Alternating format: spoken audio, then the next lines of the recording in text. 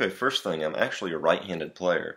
Up until this point, I had just not played with iMovie enough to figure out how to actually turn that image around, but I've done that now.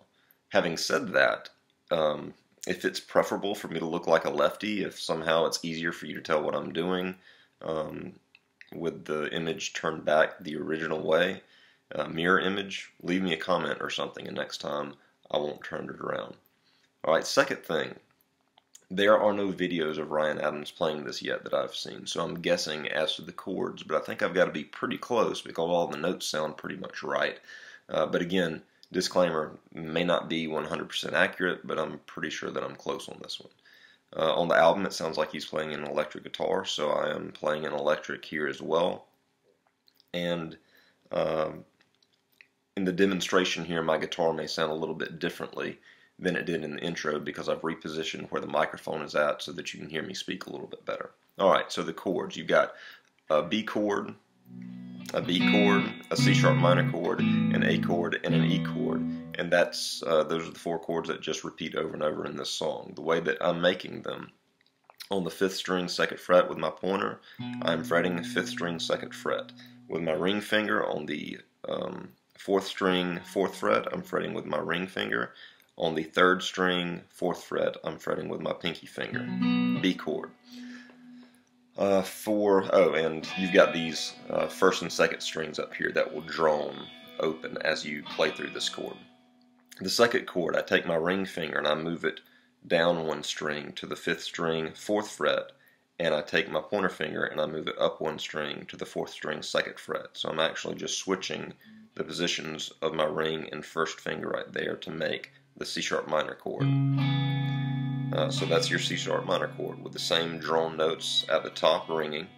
Your A chord, you just pick up your ring finger and hit the A string, and there's your A chord.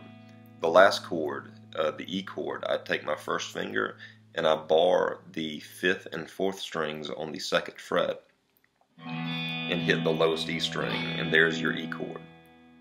Those are the chords that you do throughout this song. As far as the picking goes, it sounds like it's being finger picked. You will move the progression with your thumb. You really just pluck once with your thumb per chord, and you're moving it like B, C sharp minor, A, E.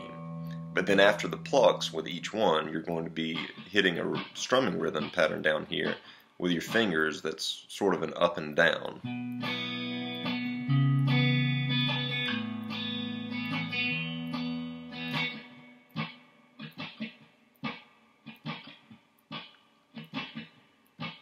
Alright, in terms of picking and strumming this, finger picking and finger strumming this, you don't want to dig too deep into this song. It's a very, very light touch with your right hand in doing this. If you try to dig into it too much, you're going to get bad sounds, probably buzzing notes.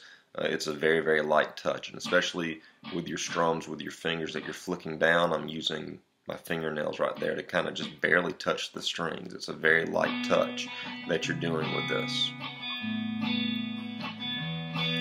And then of course with it being on electric, if you want a louder sound, you can just simply turn your volume up louder on your amp or whatever the case may be. Occasionally in this song it will just hold on the A note, like every so many measures it just holds on the A and then goes back into the B, so you can listen and hear where that happens as well.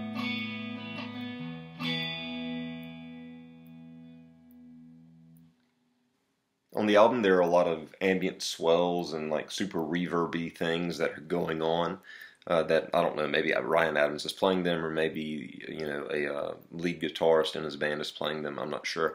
Without videos it's hard to say precisely what they're doing, but I thought that I would show you some of the areas that it sounds like those swells were happening in so that you can recreate them if you want to.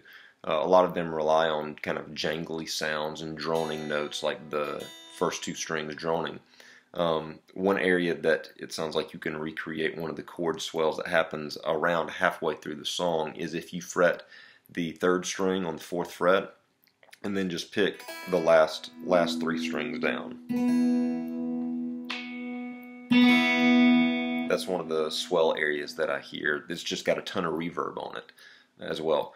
Now I don't necessarily hear this next chord voicing happening, but it's fun to play around with if you want to, like throwing down your pointer finger on the 2nd string 2nd fret while leaving your ring finger where it's at, or your pinky finger down on the 2nd string 4th fret, or 1st finger on the 1st string 2nd fret. There's all sorts of voicings that you can be making down on the 9th fret even.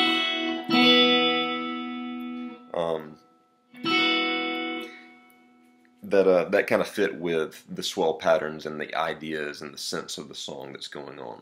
Also, there is a riff that takes place in the last few seconds of the song that if you listen to it, you hear this guitar riff going on. It's pretty simple. I'll show you what it sounds like is happening there. I play it on the 2nd string and the 1st string, fretting the 2nd string 5th fret and the 1st string 7th fret. Those are the first 2 notes. Then it slides up to the 1st string 9th fret and ends on the 2nd string 7th fret. And there are a couple of ways to play this, but it sounds like this.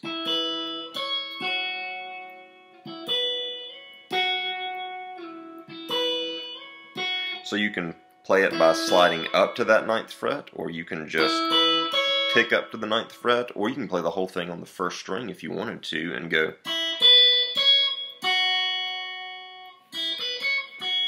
So those are just some ideas for you about